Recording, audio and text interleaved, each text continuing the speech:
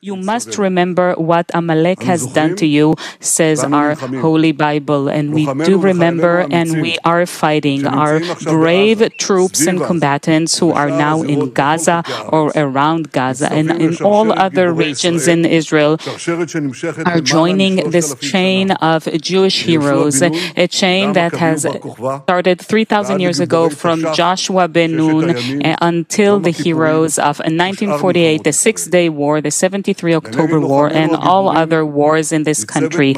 Our hero troops, they have one supreme main goal: to completely defeat the murderous enemy and to guarantee our existence in this country. We've always said, never again.